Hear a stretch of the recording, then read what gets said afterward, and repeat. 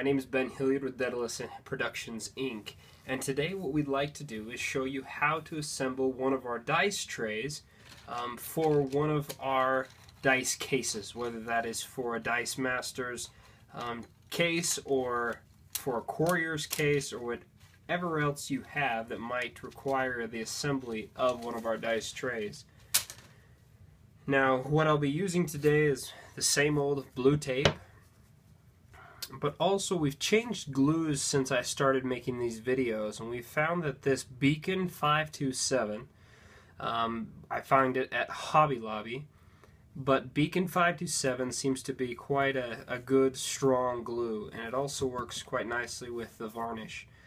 We had to find something stronger when we were shipping our product assembled due to the fact that many people were receiving our product unassembled, and we didn't like that. So what we're now using, though, is, like I said, Beacon 527. Now what we have found to make it work a little bit better is we take a little sandwich Ziploc bag, and you just take some of the glue and you squirt it just into the end, so you're kind of making like a cake icing bag, but this will give you a lot more control, very similar to the super glue we used to say you could use, but this will give you a lot of control as you apply the glue to the insert. So you just seal the bag up. You then take a pair of scissors or a knife. I'm going to use my knife since that's what I have handy here, and you're just going to cut off the very tip of the bag here. You don't want to cut off too much, or then you'll just start applying more glue than you need to. Okay, so for our Dice Master case, or Courier's case, depending on which one you purchased again, you're going to want to start with the lid. Now the lid requires these 6 pieces. First thing you want to do is identify the side that you like the best. I like this side the best, so we're going to make that the top. So I'm going to flip it over and set it down. I'm then going to take this piece that has these 3 tabs on the bottom. I'm going to apply a little bit of glue just on the base of this piece. You can see how using this bag really does help a lot. Just puts a nice little bead of glue out.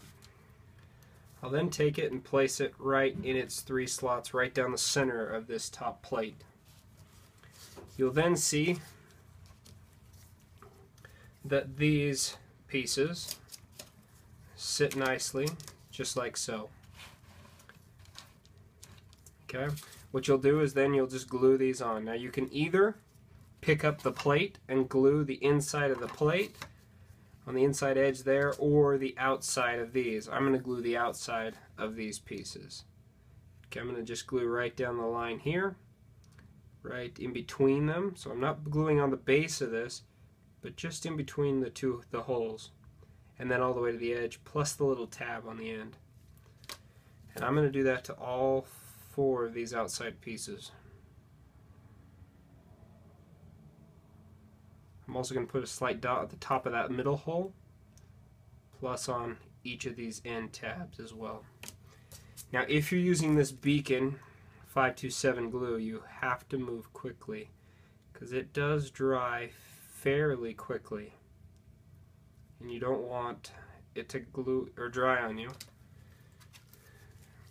for obvious reasons.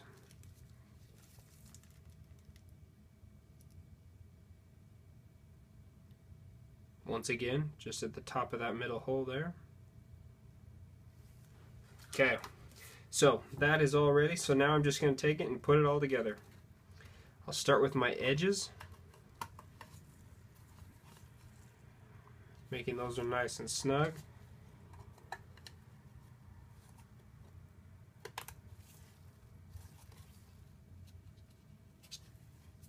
Just be careful as you grab these pieces. Also, I found it helps because there is a little bit of pressure due to the design, but it helps to put in one edge piece or of this plate. Start here and move your way that way. it helps with just making sure that it all lines nicely. So just like this. In, make sure the center post lines up, and then straight across. Smoothing out any excess glue. If you want, you can take a Q-tip and run it along those sides. I'm not going to worry about it too much, only because that is the inside of the lid, so nobody was going to be seeing that anyway. But that is your choice. I'll then take the tape here. Just going to need 4 small pieces, and I'm going to again tape the corners here. I found that if I put a piece on, put my thumb on top of that piece, pull just a little bit, not a ton. If you pull too much, you'll break the tape, because it is weak tape. Intentionally, it's supposed to be weak. But that'll then make sure that your joints are nice and tight. You'll also notice that I am making sure that the tape, all the excess tape, the overhang, is headed towards the top of the case. You see, look at that, I pulled it too tight and broke it. But what we want to do is make sure that all the excess tape is, because we're going to actually assemble our dice trays and tape them right to the lid to help us make sure all the trays are aligned properly.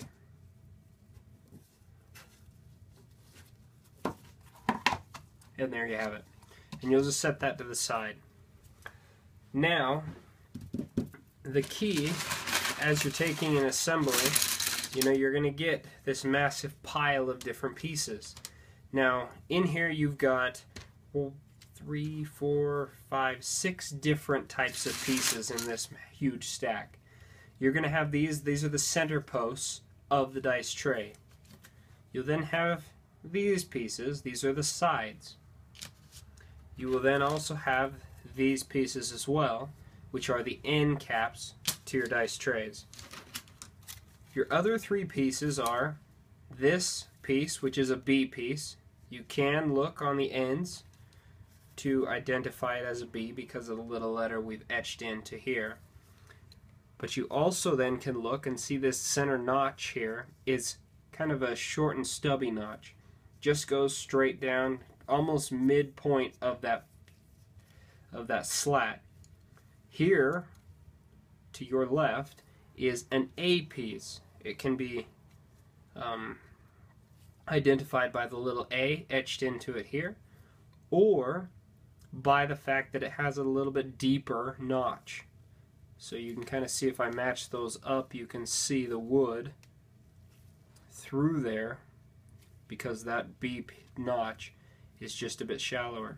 Okay, so what you're going to want to do then is separate all of these different piles, or different slat pieces, into those 2 different piles, B's and A's.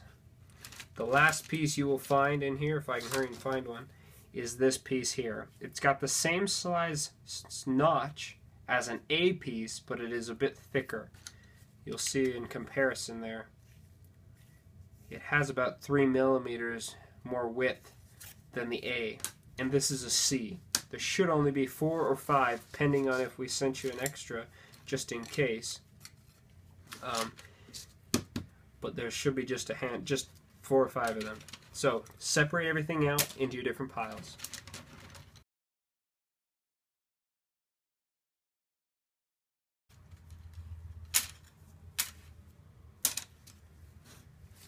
Okay, so after you've separated everything out into the different piles, you'll be able to see that here in this particular set there is 5 C's.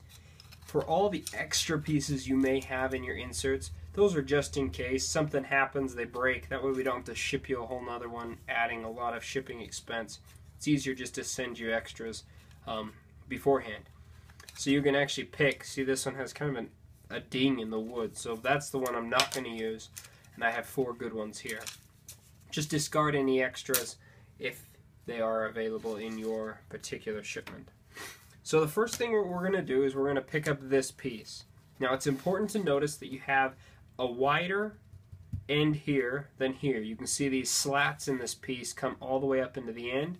This one, there's about a 5 millimeter gap on the edge there. what we're going to do is we are going to start putting the wide end away from us. You're going to take a C piece and slide it right there in the end. Just the one C right in that wide end piece. You're then going to take a nice handful of A's and just start putting them parallel to that C piece. And this should, if my memory serves me right, there should be 10 A's per tray. Okay. Now you'll take your B's and you'll put them perpendicular to the A's. And they should slide all the way down, fitting nice and snug, both to this, in this case, a C and the top of that A. And you'll just slide those down. And don't forget this very last slat right here on the end. It's going to require that 11th B piece. And there you have it. Now that we've got the easy part out of the way, here's a quick trick. Take a nice, about 12, 15-inch piece of tape and put it right across the very center and through the top of this tray. This will just help everything not fall out as you're working with it from here on out.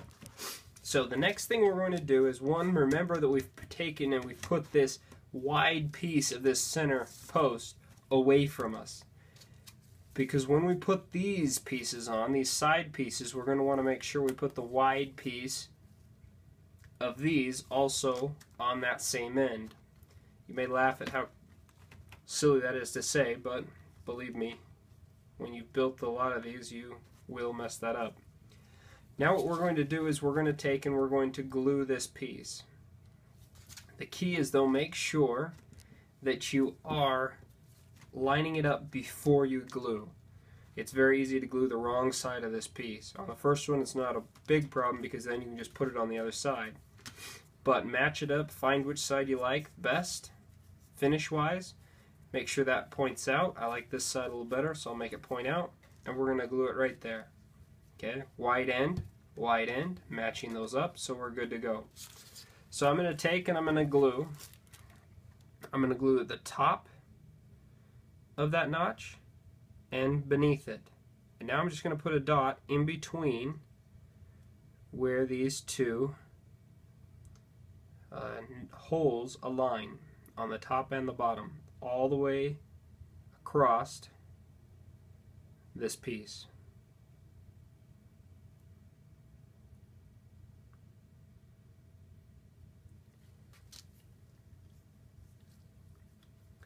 What we're now going to do is I'm going to take it and I'm going to sit it straight up. Okay, well actually I put it a little bit at an angle here. I don't know if you can see that on the camera. But I'll hold it, and now I'm going to take, and this is the tricky part. This is where you have to be a little bit patient, but also just do as I say, and it shouldn't be too hard for you. Okay, what you're going to do is you're going to start by placing this first, the C post, or tab, in that hole there. Okay.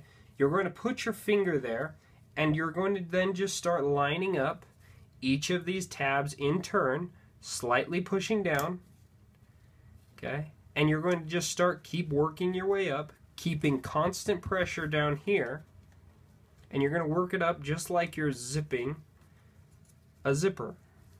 Starting at the bottom, working your way up. As you start going, adding a little bit of pressure as you go, you will find that the reason you can't push down all the way is you have tabs further up that are getting in the way. So you just then need to line them up as you go. If you feel like, hey, this isn't working, look up or down the line to find out which tab is sticking and is not lined up with its hole. So you'll just slowly work your way up the tray, lining them up as you go. I'll try and shift here so you have a better view. Okay, I'm pushing, I'm seeing, hey, this next post, it's not lined up, I can feel it, it's tight, because I'm pushing down on it. So I'm going to pop it over, and there you have it. The whole thing just slid down a little bit more. and I'll just zip my way up this post. Okay, every once in a while, see, I thought that was in and it's not, so I just got to come back, tweak it a little bit. There we go. Did you hear it pop down? Excellent. This isn't too tricky, but it does require patience. So there you have it. It's all on and we're good to go. I'll set it back down, grab my other side piece, match it up. The angles are all the right side. If you can see, I've got a kind of this tab. It faces down. Okay. Get some more glue towards the end. I'm going to recheck it. And now, once again, I'll glue in the same spots I did that other one. And if it has a little web of glue that kind of expands over the hole, that's fine. Don't worry about it.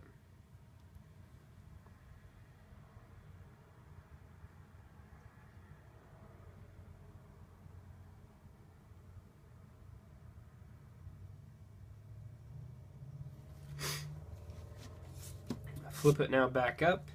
We're going to do the same thing again. Remember, my wide end, wide end, wide end. I will then do the first one on that C tab and then just zip it on down, lining everything up as I go, keeping constant pressure on the part away from me, that starting point, because if you let that pressure up, those will all pop off and you'll have to start over. The constant pressure is key.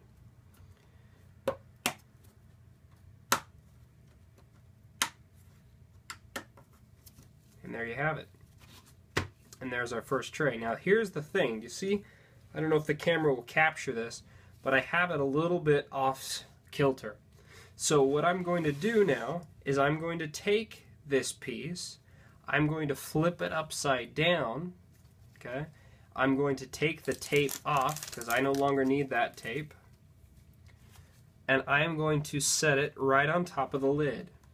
The reason I'm doing this, like I said earlier, is because I want to use the squareness of the lid as a guide to help square out this tray.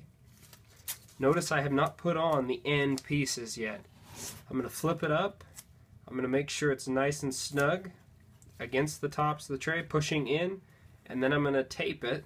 I'm just using the tape I used to support it through the center here. Reuse the tape. And I'm going to tape this to the lid.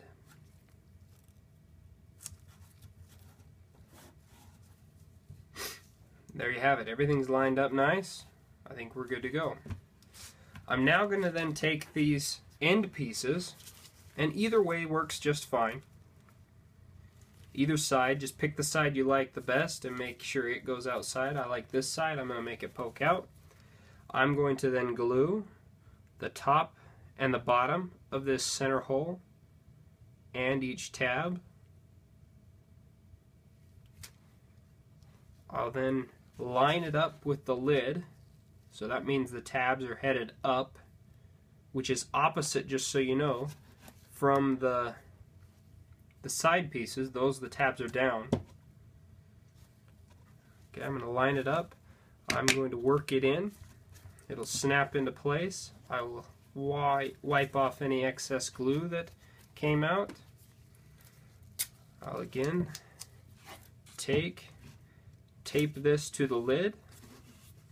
And you see why I wanted to make sure I didn't tape the bottom piece of the lid, because then this wouldn't match up nice. I'd have tape in the way. I'm then going to tape the corners, making sure, again, pull everything tight and pull it across.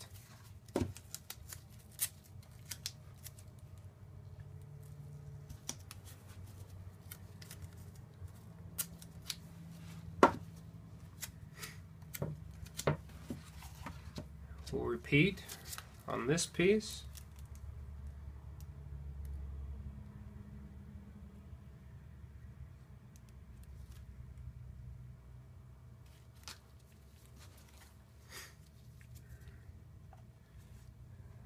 lining it up with that center post again. If you have to, you can rock it in. So rock back and then forward. That'll help line it all up. Perfect. Wipe away any excess glue. And again, tape the corners. You don't need a ton of tape.